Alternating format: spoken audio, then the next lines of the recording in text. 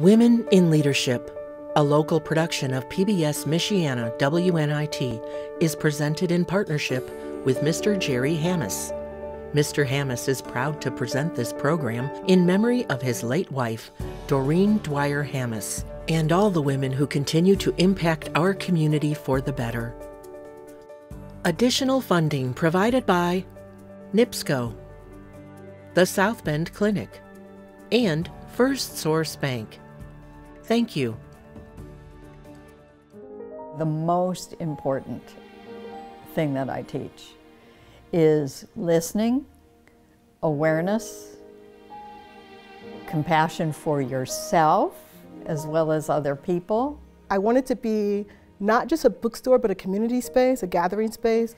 I was minding my own business, graduating from college, and CNN approached me and said, "Hey, we want to do an article on your pollinating drone."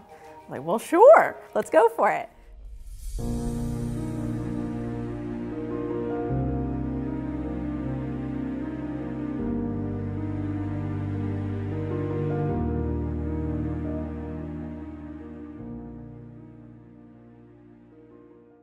As we journey through life, our priorities often change, and Susie Vance uses her personal experiences to help others become their best self. I graduated from law school in the mid-70s. And at that time, when I went to law school, only a third of my class was female.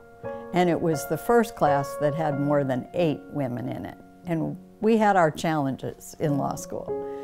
So when I got out of law school at the age of 30, I have to say I wasn't particularly surprised that I would have interviews at all kinds of law firms, but then they would realize how old I was. They'd ask me about children. They'd ask me how I was going to take care of my children if they got sick. There were all these obstacles. Kathy Burnett's desire to learn helped her on her path to owning the brain layer. I bought a book called Owning a Bookstore for Dummies. And then I enrolled in a course about opening your own bookstore so I could learn all the ins and outs of it. I became a school librarian since I didn't think I could afford to own a bookstore. And I felt, okay, this library is dead. No one would go. It was a middle school library. How can I make changes that might inform what I want to do later? I also used to work at the Notre Dame bookstore because you think you know how something works. And then you get there and you're like, it's a lot more work than I thought it was. When I think about what was I like as a kid that led me to this space right now, when I was maybe in 4th or 5th grade, I was identified as gifted and sent to a different school. And at that school, reading was valued. I was exposed to C.S. Lewis, Isaac Asimov, so like reading these fantasy books, like, wow, this is fantastic, and talking to people about books. So that's where my love of books started. I was really not young. I was 4th or 5th grade. When opportunity knocks, Anna Haldewang knows exactly how to answer. Growing up, we didn't have TV, and we were told to go play outside. So we were always creating and playing in the woods and building things in the trees. And so it was a wonderful childhood. At the time, I didn't think so, but now looking back, I can see how those experiences shaped who I am today. And but I am the oldest in our family, and so I am the rule follower and the leader of the group. And so I do enjoy rules, and being an entrepreneur is not completely opposite that, but that's, you do break boundaries when you're creating something very different. And so it's pretty cool to see how I've grown and how I've challenged myself from being that very astute rule follower to now, okay, how many boundaries can we push, what can we change, and how can we revolutionize the industry today? And then I had a friend who I'd worked with in politics, who's a banker, who said to me, "Susie, what if the bank loaned you enough money to start your own law firm?" And I said, oh my gosh, could that really happen? And so we started the first women's law firm in the city of Chicago. One of my biggest successes practicing law was arguing before the U.S. Supreme Court and winning. That was wonderful. It was Justice Stevens' first decision when he came on the bench. And it was before there were any women there. I don't know if I see myself as an entrepreneur. I think it depends on how you define that word. What I like to do is figure out what the problem is and how can I solve it. So in this case, I thought it could be solved with fiction, with books. We mostly sell fiction. The name Brain Layer is an anagram of the librarian, which I was a librarian for about 20 years, school librarian, and that is what, when Twitter opened in 2007, that was my Twitter handle. The Brain Layer is primarily a children's bookstore. We focus on books that uplift marginalized voices. So we look for books that feature Black, Indigenous, Latino, like different kids of color, LGBTQ, and then characters that may have disabilities, both mental and physical. My grandfather founded a company during his time, and it was a family business, and then my father sold the company. So I kind of have a bit of that entrepreneurial blood in me. I was minding my own business, graduating from college, and CNN approached me and said, "Hey, we want to do an article on your pollinating drone." I'm like, well, sure, let's go for it. So did the interview, and it went viral worldwide unexpectedly. I was a lawyer in downtown Chicago, and I had, in my law practice, I represented husbands, wives, and children, and employers and employees.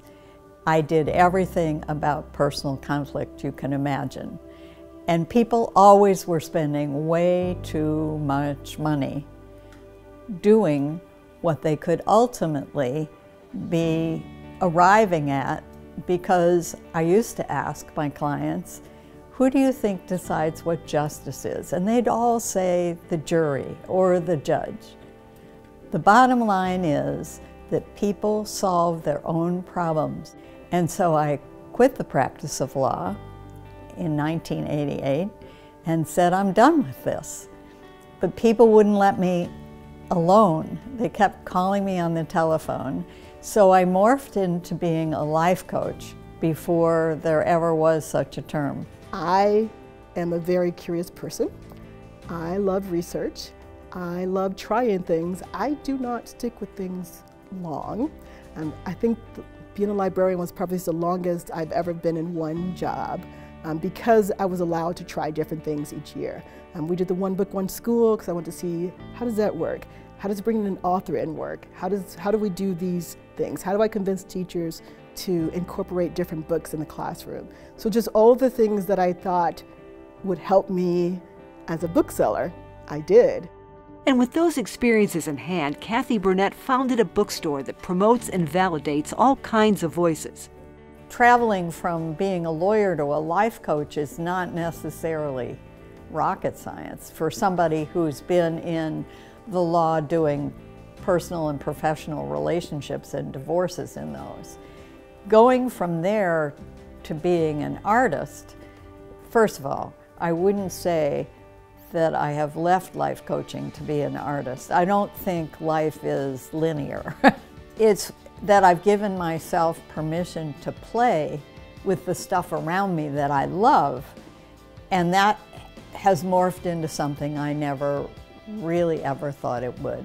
If you don't take the risk, you can't learn anything. I don't worry about failing at something because I know I could still get a lesson out of that. Plan B started out because we had a pollinating drone, and because of the word BEE, that really cornered us in with pollination. And so from that lesson, I learned that we needed a more broader name, something that can tell a little bit about what we do, but it doesn't hone us in specifically, so that we can have a larger umbrella where we can pivot into other industries and seasonal methods as well. Every single bookstore makes a choice about which books they will put on the shelves. And so that's the same thing with the independent bookstore. I have a mission that I want to support. I have a way that I would like for people to live. And I believe that I don't have to carry things that are against what I believe in, because one thing, it's difficult to sell something that you don't have a stake in. It's a lot easier to sell something that you're passionate about. There are certainly common things between being a lawyer and life coach.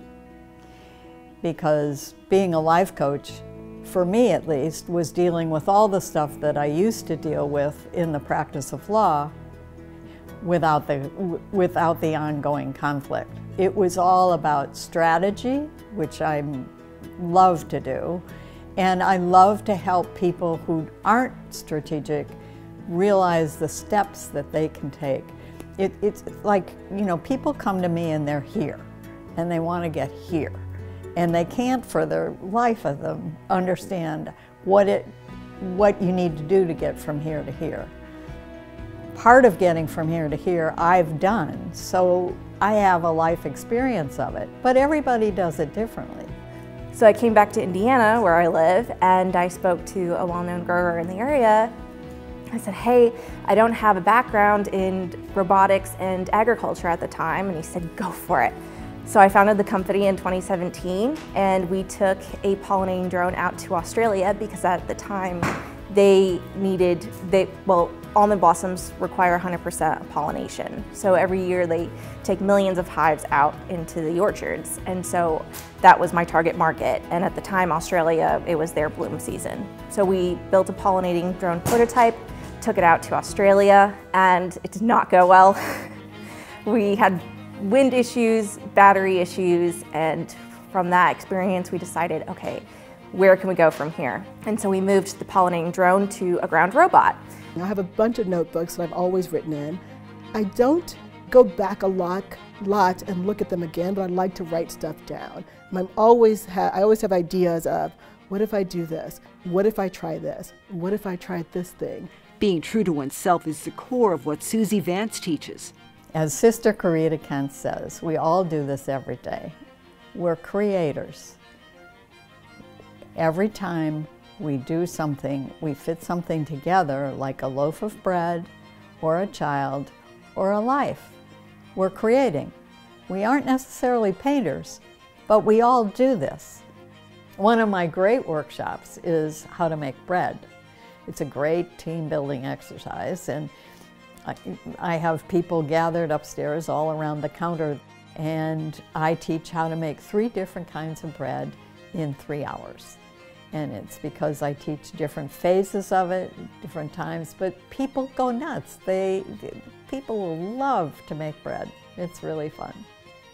I love to watch the ones that are uptight first, trying to knead the bread, and then those that, they finally get it. It's amazing how many people are empathetic towards an entrepreneur and the struggles that they go through, and how they also want to be a part of the process. I hired a third-party development company up in Zeeland, Michigan called Disher, and they have been with me from the beginning of the pivot to further understand the market and that there's an actual need for the product, and they have helped develop the autonomous side and the rover as a whole into what it is today. And not only with the development team, but then I also have a wonderful group of mentors as well. For example, I have an advisor from Blue Diamond Almonds that sits on my board, and is a wonderful mentor and resource. I joined Nerd Camp starting in, I think it was 2012.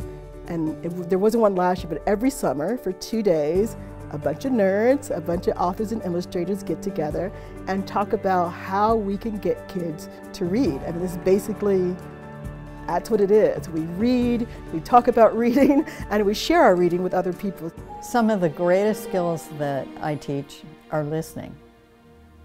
It's probably the most important thing that I teach, is listening, awareness, compassion for yourself as well as other people. I created a list for a friend called This List is Anti-Racist.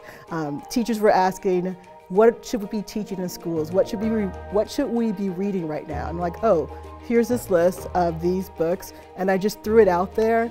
And then Oprah Winfrey's book club retweeted it. People from the star of Gossip Girl, Blake Lively, she retweeted it, and it kind of went crazy. By keeping an open mind, Anna Haldewang has been able to revolutionize an industry. So we had this pollinating ground robot that we took out to California during their pollination time for the almond blossoms.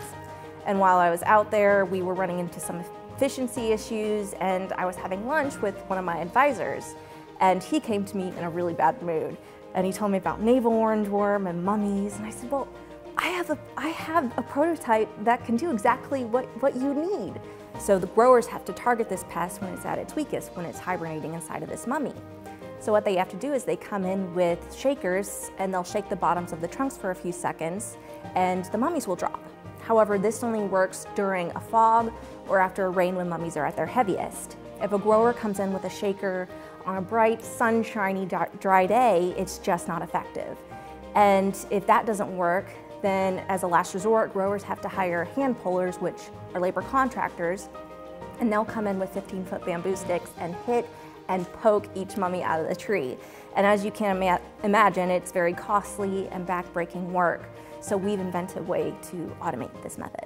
I would say my greatest accomplishment with the store was making sure that the homeless shelter had books, so we raised money.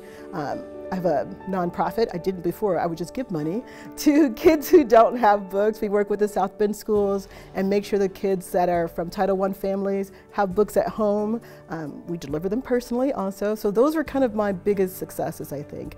Working with the schools, making sure that kids who don't normally have access to books have access, because we know that if you just have books in your house, you are a better reader, you have a better vocabulary. There's something about the presence of fiction that improves reading, and so that's usually what stops families. One, parents may not know what books to choose for kids, and then they don't know how to interact with the kids with the books, so that's another thing I do with the South Bend schools. We have a reading roundup. So I go to different schools, I bring books, I read to everyone, and as I'm reading, I demonstrate how to hold a book, how to talk about a book, and then I give books to kids to read, so they practice reading, and we just walk around and do games, and they get to take those books home when we're done. I do life coaching, I do healing, I do fiber painting, I do all kinds of things. And I began to play with fiber in other ways. I had knit since I was 12. And all of that led finally to playing around with felting, which is a way of using water and soap to take fabric without knitting it and taking fiber without knitting it and making it into fabric. The fiber work I do is pretty novel.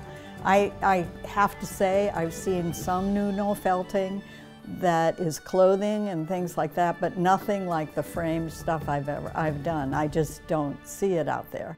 So we have a ground robot that'll roll down the middle of the orchard, and we use a target, remove, report method. So it will target, it'll identify the mummies in the tree with its Orchard ID camera system. And once the mummy is targeted, it's removed using biodegradable pellets in a safe, accurate, and eco-friendly way. However, while the rover is targeting and removing mummies from the tree, it's also collecting valuable data about every tree, every acre, and every variety. So for example, at the end of removing mummies from an orchard, we'll be able to deliver a spreadsheet to the grower, and we'll be able to show them how many mummies were removed, how many mummies were removed per variety, and how many mummies were removed in total. And we'll be able to show them where they were heaviest in the orchard with mummies, essentially like a heat map. And over time, the grower is able to overlay this information and problem solve as to why certain parts of their orchard received mummies the heaviest. And growers have never received data like this before. It is the first to market with something this impactful. Some of the challenges that we faced at the Brain Lair was first growing too fast, with me being the only person that's working there, both online and in person, trying to do all the things. So that was my first, how do I make that work? And the setup of the store was my second challenge, and I took a class about that because parents are the ones who have money. Children don't have any money, so how much space did I want to devote to adult books, and did I want to still have the same mission that I had with kids' books with adult books, or was I willing to do something different. If I were to say the biggest challenge for somebody, for anybody, is to honor who they are at all times. It can be crazy. It can be very frightening. It can be, I mean, my example is that I quit cold turkey. I just really got to a place where I realized I was frozen. I wasn't doing anything that I wanted to do. And the product that I was turning out wasn't making me very happy either. And so I quit cold turkey. When I say I quit cold turkey, I walked in one day to the partners in the law firm that I was with, which is a large law firm in Chicago, and said, I'm ready to leave. I'd like to be of counsel for a year to wind down my practice, and then I'm gone. I mean, it was a year of self-reflection, something that I was lucky enough to be able to afford. But at the same time all of that was happening, the phone kept ringing. And when the phone rang, I would say sweetly to somebody, I'll be glad to help you out, but I'm not going to the court. I'm not going to be in the courtroom. I will help you figure out what it is you want, and I'll coach you to approach the people you need to approach to make what it is you want to have happen, happen. And one thing led to another, and the phone never stopped ringing. The pandemic was insane. I noticed back in March of 2020, the online sales went from 10 a day to 100 a day, and I didn't know what to do because it was just me, and I have a part-time job that I do 3 days a week, so I could only do it at night in the days I wasn't working. And then when George Floyd died in June, a lot of people started ordering from Black bookstores, so I went from 100 orders a week to 300 orders. I'm sorry, 100 orders a day to 300 orders a day. And I actually had to turn the ordering system off because I didn't know how I was going to be able to fill all those orders.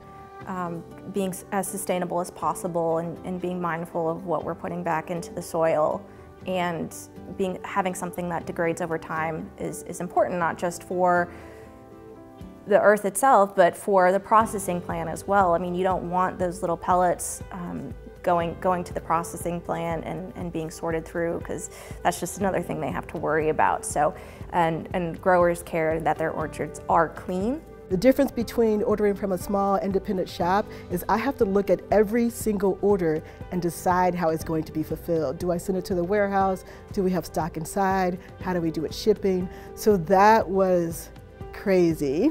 I hired 4 people, 2 online and then 2 in the shop so that we could make it through that. And one of them is still an employee that I have online. So eventually we'll have a rover that's in the orchard 24/7, 365 days a year, performing a certain role for the grower every single season, not just with almonds, but also into other fruits and nuts as well. My creativity just flows. You know, when I'm out walking in the morning and I take pictures, I have a series of pictures that also have haiku poetry with them that are sort of prayers to the earth. There isn't a specific set of rules that launches someone on a guaranteed path to success. But while Susie, Kathy, and Anna represent a diverse palette of vocations, they have one thing in common. After reaching a turning point, each fulfilled a bigger dream. I think some of the greatest successes I've had in founding my own company would be the learning experiences along the way. And there have been a lot. And each time we come out of testing, there's always something unexpected that happened that, you know, you can plan all you want, but it's never going to go the way that you imagined it. And while in the moment it's a little bit frustrating, you have to embrace it, and it is wonderful to look back on those times and say, oh, okay, well, we learned from this experience, which now has led us to what we're creating today. And, you know, just being able to look back on those times, it's all been a success, and it's not going to go the way you planned it, that's for sure. I wanted to be not just a bookstore, but a community space, a gathering space. They could come and sit and just talk to somebody who understands what they're going through, and just kind of sit. but it's been a journey, and it's been wonderful to look back and look at all the lessons that we've learned. For someone who wants to start their own business, you really just have to dive straight into it. If I were to say the biggest challenge for somebody, for anybody, is to honor who they are. Insight Track is a game changer for the almond growers. I'm not a good manager, but I'm a great boss. I would like it if people remembered me as somebody who lit somebody else's fire.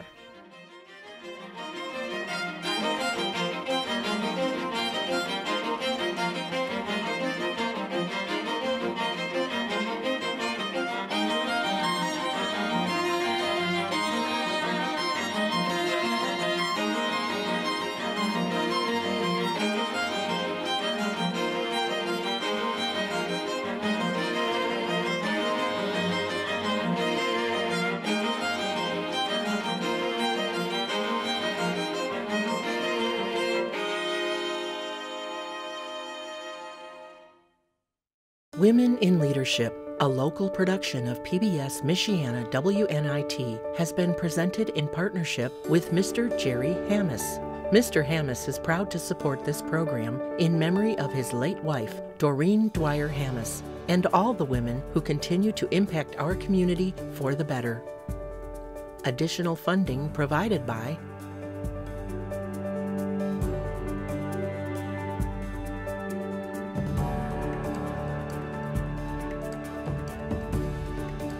Thank you.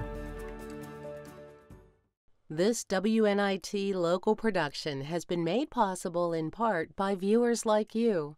Thank you.